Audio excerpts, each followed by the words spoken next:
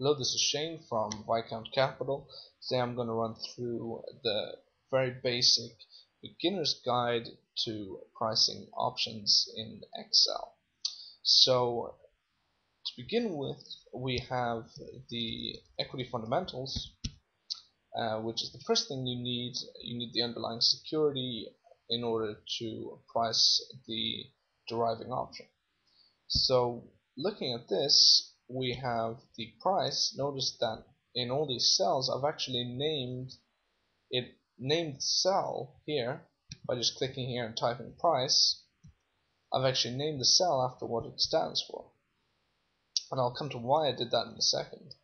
So we have the strike, the risk-free interest rate, and then I've actually done two different models here on the risk-free rate, because in the formulas at some point the formula is preferred when it's in this format, and some people prefer when it's a number as divided by 100.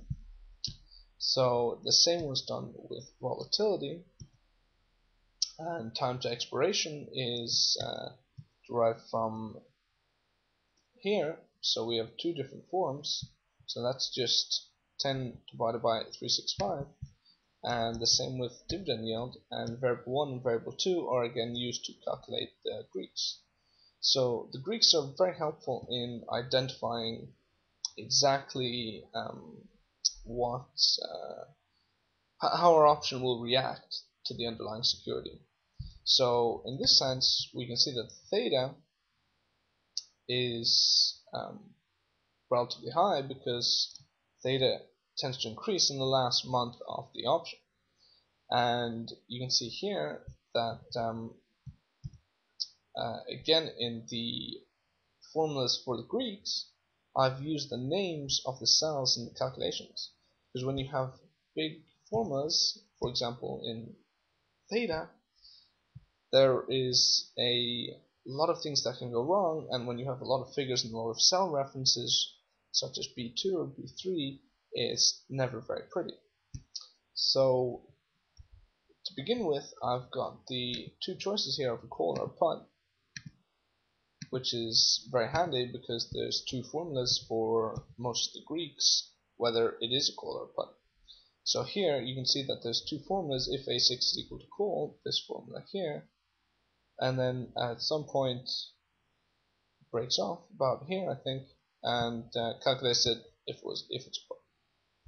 And we have gamma, vega, and rho. So these are the main Greeks, and if you want to copy the formula, then you can just freeze the frame when I'm going over the separate cell. Otherwise you can just download it in the description. So what can you do with this data? Well, to begin with, obviously you can price it, but you can price it in software. But in saying that, although there's a lot of software that you can use to price, it's always nice if you want to build a tailored model. For example, you might have a portfolio of Greeks, a portfolio of options, and you want to see what your overall theta is going to be for the portfolio. So there are strategies and hedge funds out there that run short puts only, which is the same as selling earthquake insurance and selling, I think I was referred to as volcano insurance, but that doesn't mean they're not good strategies, but they do exist.